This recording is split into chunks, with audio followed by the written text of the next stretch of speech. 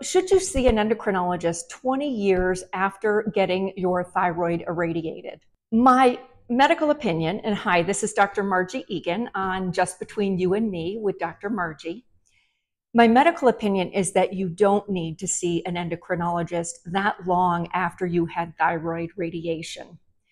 Question though that I would have is, was the thyroid radiation for thyroid cancer, or was it for Graves' disease or something else? Within the first 5 years after thyroid radiation, whether it's due to thyroid cancer treatment or Graves' disease or for some other reason, I would say those are the years that you should really be seen by an endocrinologist to follow to make sure that the radiation did its job.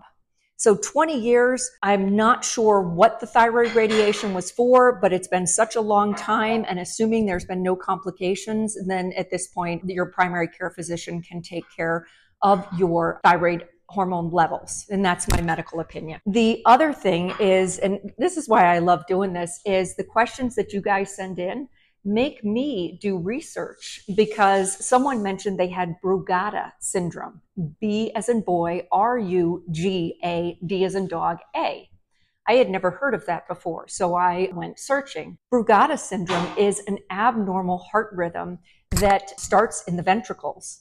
And these patients can go into ventricular fibrillation, which is a very dangerous heart rhythm, and they can have sudden cardiac death. I have no idea, to be honest with you, how to treat something like that. And if a patient presented to me in the clinic, I would recommend that they see a cardiologist to see if there was anything that can be done to stabilize the heart rhythm. But I thank you for the question and for making me learn more.